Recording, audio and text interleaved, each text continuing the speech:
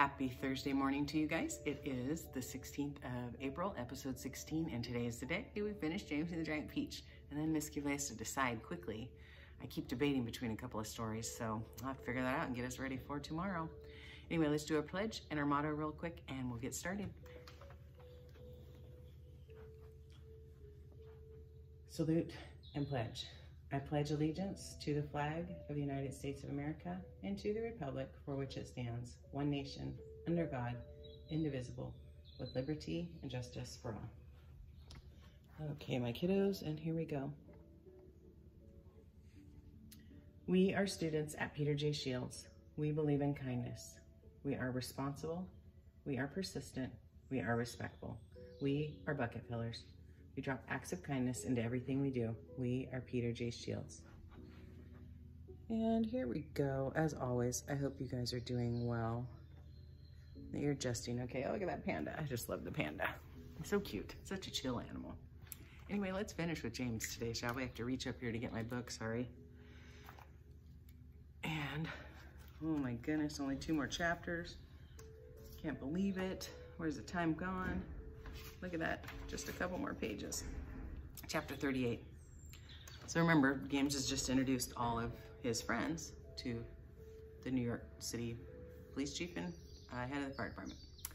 Chapter 38. 5 minutes later, they were all safely down, and James was excitedly telling his story to a group of flabbergasted officials. And suddenly, everyone who had come over on the Peach was a hero, and they were all escorted to the steps of the city hall, where the mayor of New York made a speech of welcome. And while he was doing this, 100 steeplejacks, armed with ropes and ladders and pulleys, swarmed up to the top of the Empire State Building and lifted the giant Peach off the spike and lowered it to the ground. Then the mayor shouted, "We must now have a ticker-tape parade for our wonderful visitors." And so a procession was formed. And in the leading car, which was an enormous open limousine, sat James and all of his friends. Next came the giant Peach itself. Men with cranes and hooks had quickly hoisted it onto a very large truck, and there it now sat, looking just as huge and proud and brave as ever. There was, of course, a bit of a hole at the bottom of it, where the spike of the Empire State Building had gone through it. But who cared about that? Or indeed about the peach juice that was dripping all over into the streets. Behind the Peach, skidding all over the place in the peach juice, came the mayor's limousine. And behind the mayor's limousine came about 20 other limousines, carrying all the important people of the city. And the crowds went wild with excitement. They lined the streets and leaned out of their windows of the skyscrapers, cheering and yelling and screaming and clapping and throwing out bits of white paper and ticker tape. And James and his friends stood up in their car and waved back at them as they went by. Then a rather curious thing happened. The procession was moving slowly along 5th Avenue when suddenly a little girl in a red dress ran out in the crowd and shouted, "Oh, James, James, can I please have a taste of your marvelous peach?" "Help yourself," James shouted back. "Eat all you want. It won't keep forever." No sooner had he said that than about 50 other children exploded out of the crowd and came running onto the street. "Can we have some too?" they asked James. "Of course you can," James answered. "Everyone can have some." The children jumped into the truck and swarmed like ants all over the giant Peach, eating and eating to their heart's content. And as the news of what was happening spread quickly from street to street, more and more boys and girls came running from all directions to join the feast. Look at that. They're all so excited. Look at that girl on the rope there, climbing up to get some peach. Goodness, that would be exciting. Soon there was a trail of children a mile long, chasing after the Peach as it proceeded slowly up 5th Avenue. Really, it was a fantastic sight. To some people, it looked as though the Pied Piper of Hamelin had suddenly descended upon New York. And to James, who had never dreamed that there could be so many children as this in the world, it was the most marvelous thing that had ever happened. And by the time the procession was over, the whole gigantic fruit had been completely eaten up.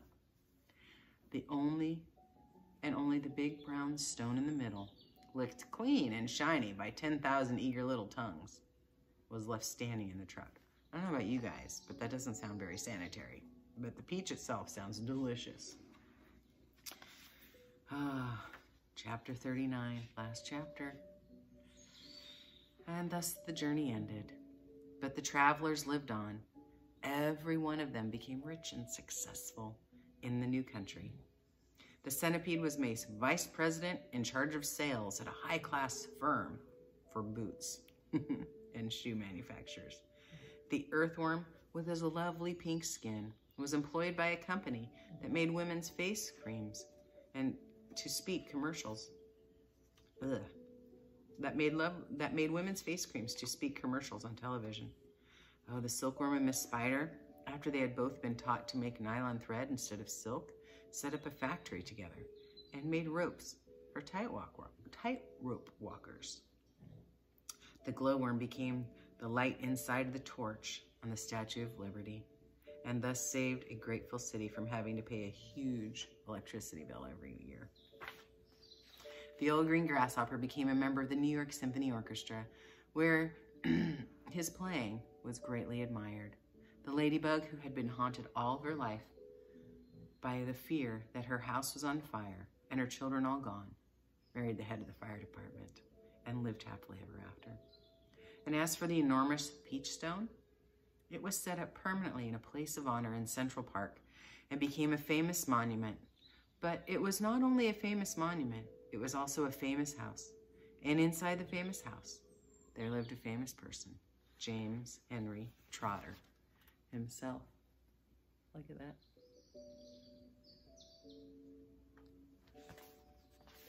And all you had to do any day of the week was go and knock upon the door, and the door would always be open to you, and you would always be asked to come inside and see the famous room where James had first met his friends.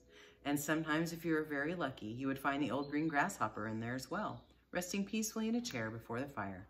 Or perhaps it would be the ladybug who dropped by for a cup of tea and gossip, or the centipede to show off his new batch of particularly elegant boots that he had just acquired. Every day of the week, hundreds and hundreds of children from far and near came pouring into the city to see the marvelous peach stone in the park. And James Henry Trotter, who once, if you remember, had been the saddest and loneliest little boy that you could find, now had all the friends and playmates in the world. And because there are so many of them, we're always begging him to tell the story again and again of his adventures on the peach. He thought it would be nice if one day he sat down and wrote it as a book. And so he did. And that is what you have just finished reading.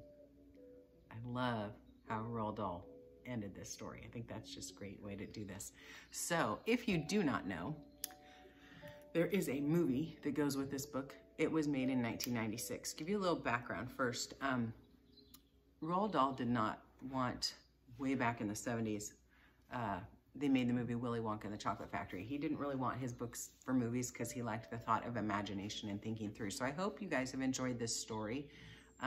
If you choose, if you can rent or find, I know there's so much digital stuff, just depends on what you have access. It's kind of interesting to watch the story watch the movie right after reading the story, because you'll see definite similarities. All the characters are there, but some differences, even like how the earthworm ended up selling face cream here to show his young glowing skin versus what he does in the movie. And in the movie, it starts off with a real boy and real people.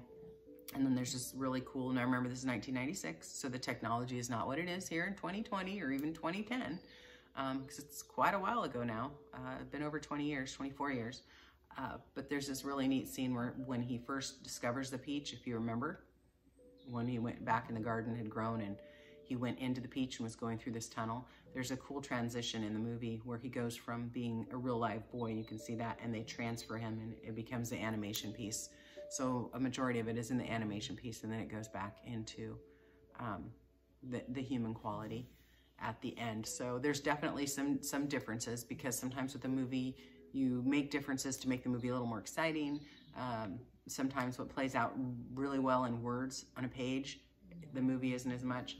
I find that books that I like, I even if there's a movie that comes out and I'm like, oh, I haven't finished the book, I will finish the book first, because I always find that my pictures are different than the movies. And sometimes I have been disappointed in the movies over the years, because I'm like, that is not the way it goes. That is not right.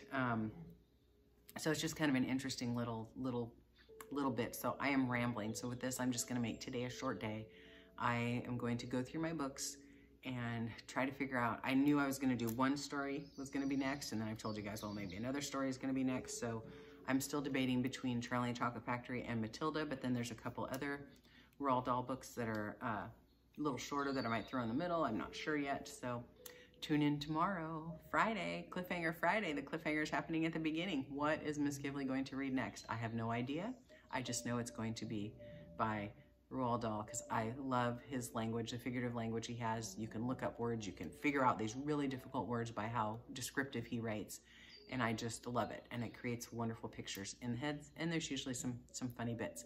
So have a great day, be safe, take care of yourself, and remember that we love you and care about you, and we cannot wait till we can meet again. But we know that this is going to be a long process, and we know that our efforts of social distancing and staying apart are helping. And that's why we want to continue to keep everybody safe and be protected. And we'll just go from there. Love you guys. Have a great day. Thanks again for tuning in. And I will see you tomorrow. Cliffhanger Friday. What's a cliffhanger? What is Miss Ghibli reading? I don't know. Anyway, love you guys. Bye.